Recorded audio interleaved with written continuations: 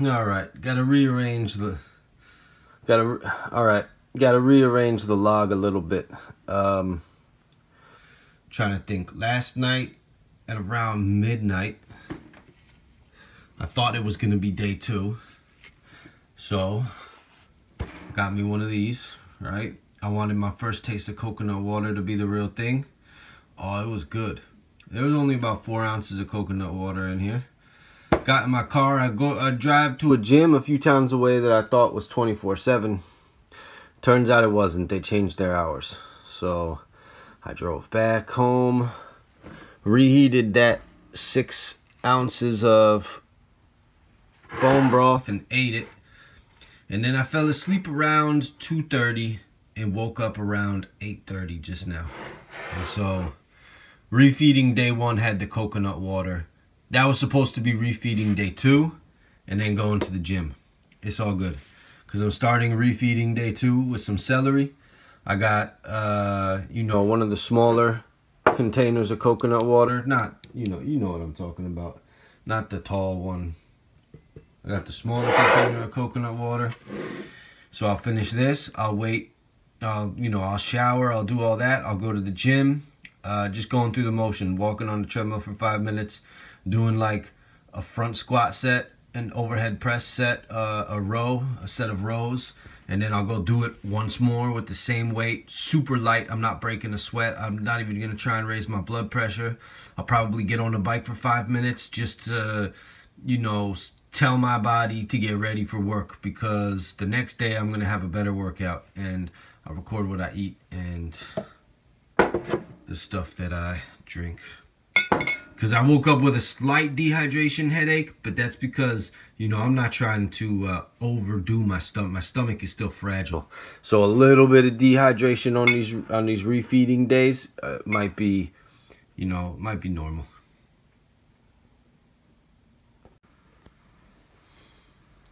Okay, I just got back from the gym.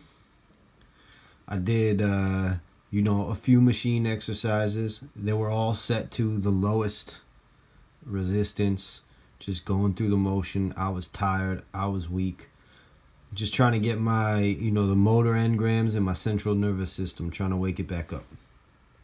I didn't break a sweat. My heart rate was no higher than what it takes to climb up a set of stairs. So I got back from the gym, started heating up the 24 ounces of bone broth, and while it was heating up, I had my first solid food. Look at that. I didn't go through all of it because I want to be gentle on my stomach. But yeah, and I learned this is the best way to eat a watermelon. Although it makes it difficult to eat the white part that has the citrulline in it. It's tough to scrape it out. But I'll figure that out another time. Yeah, first solid food introduced. I chose watermelon. I just did a quick search. What are the, some fruits that have low sugar? Watermelon was on that list. There were other things, like there were some citrus fruits, but I want to stay away from acid. There were some things like strawberries and berries, but I wanted to stay away from those. Not only are they really highly, pesticide, herbicide type plants, but there's a lot of tough fiber to those. Whereas, if the watermelon is very light fiber. Light fiber, low sugar, high electrolyte, high water. Today I will not be counting my macros because, I drank one of these at the gym. I'm eating this, and if all goes well, I'll be introducing some dark green veggies, some steamed dark green veggies, and some complex carbohydrates.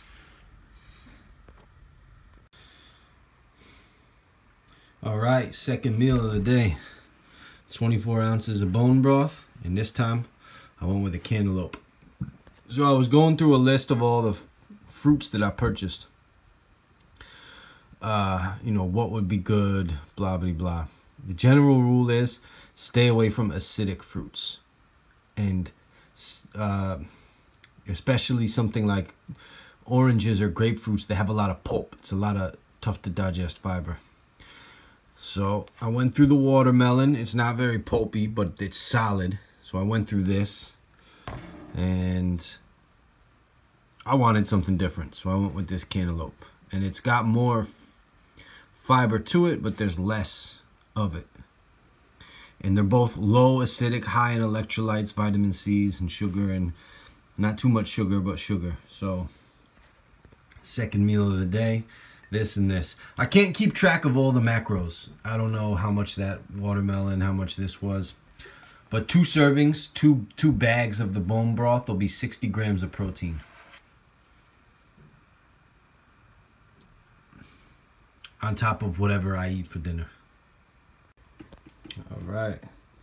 It's dinner time. Now I'm going to introduce, more solid food than those. But the thing is here, now we're adding complex carbohydrates and the dark green cruciferous vegetables.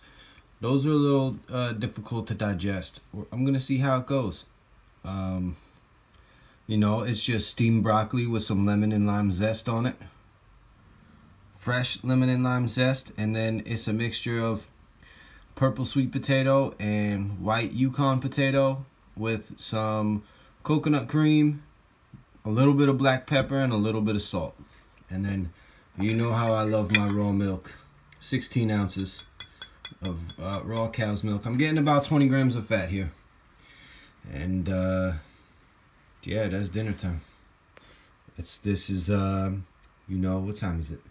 It's probably about 9 o'clock p.m. on refeeding day 2.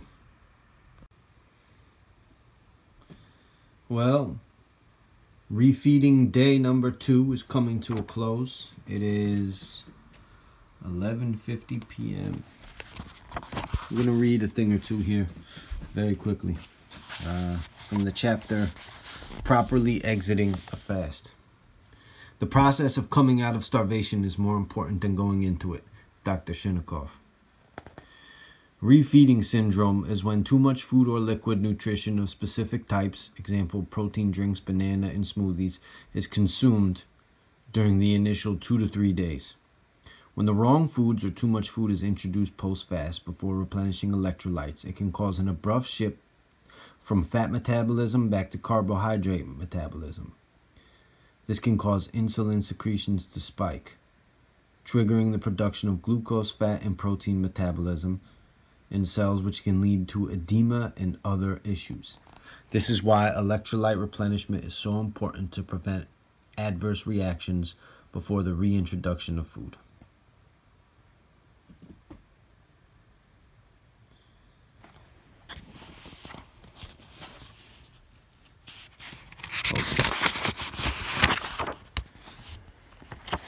Here are the protocols that were written down in this book.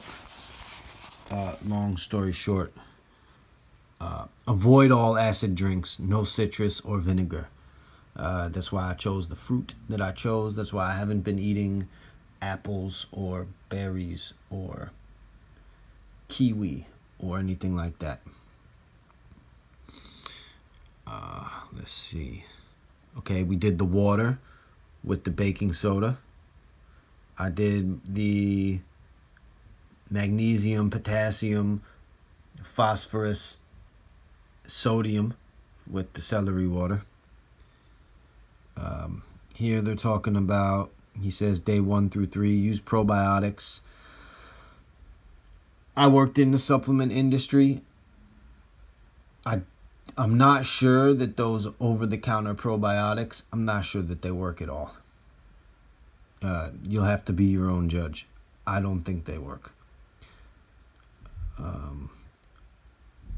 He says coconut water, 1 cup per day. Vegetable, beef, chicken, bone broth, tea and coffee to a minimum. Okay, day 4 through 7. Slowly introduce normal foods, but be cautious to avoid foods with sugar carbohydrates like bread, pastry, cereal, bagels, and remember to continue to eat small amounts, typically the size of your fist, to prevent rapid weight gain. That's not a concern of mine. I'm just concerned with making sure everything runs smoothly.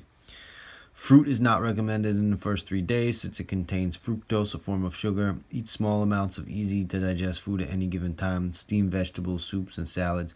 No tomato or spices. No fermented food. Stay hydrated. Make sure you're drinking enough water. Water is necessary for proper digestion. Talks about eating whole foods. And I think that's everything from the book that I wanted. So, the protocols that were in this book. The protocols that were in this book were written, I don't know how many fasts he had done when he wrote the book, but he has his YouTube channel. And these are updated protocols. And this one was as recent as a year ago. And he's seen here on day 1 consuming a quart of coconut water after the baking soda.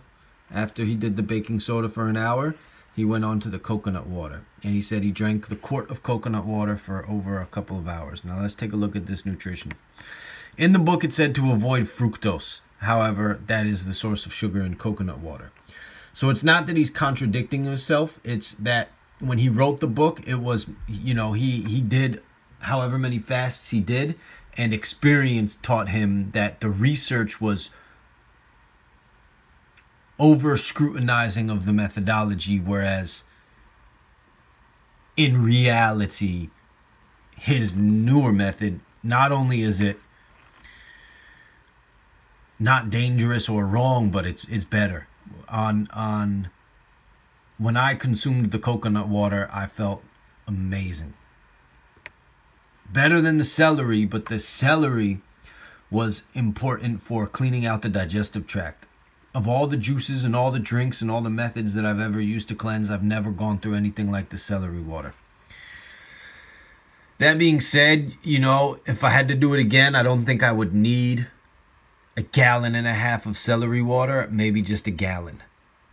So let's take a look. This 1 quart, forgive the glare, 1 quart of coconut water, 1 quart of coconut water contains 25.6 grams of sugar. So 1 gallon of celery water contains, I think, 30 something. Don't quote me on it. And that just goes to show that there's comparable methods and you can do whatever you prefer. As for the solid foods, I'm glad I did that. You saw how much it was. It was steamed broccoli, boiled potatoes, very few ingredients. I drank my milk. That's the probiotics. I'm increasing my fat intake because tomorrow I'm going to go to the gym and I'm going to see what kind of output I could do. I'm not going to be doing any cardio. I'm not going to be doing high intensity interval training.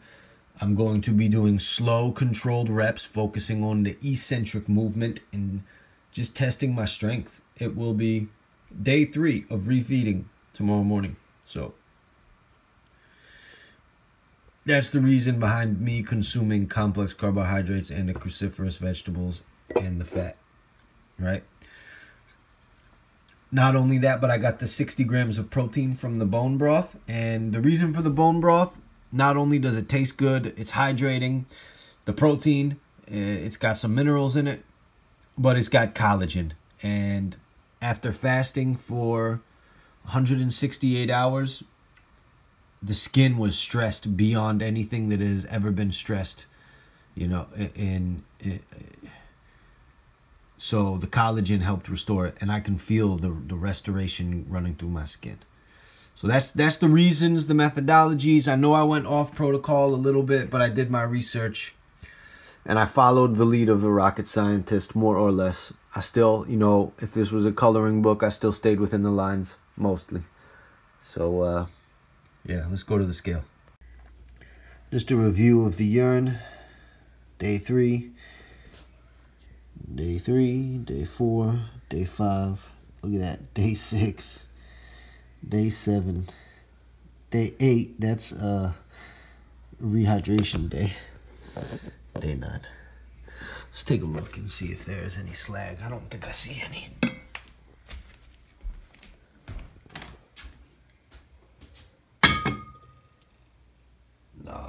that's pretty clear. Maybe a little bit of slag, but look at that effect from that. That is amazing. I never knew that was possible.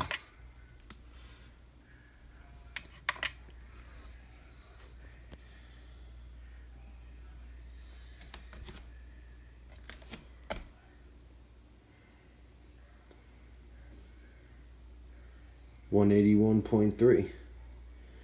So I'm down 9 pounds. Body fat 15%. Water 61.8, 23.2. I know I lost more body fat than that. This is an inaccurate reader because it's measuring the condensation on my foot. I know I lost more body fat just by looking in the mirror, but again, that wasn't the goal. The goal was stem cells and the slag. Yikes. All right, that concludes refeeding day 2.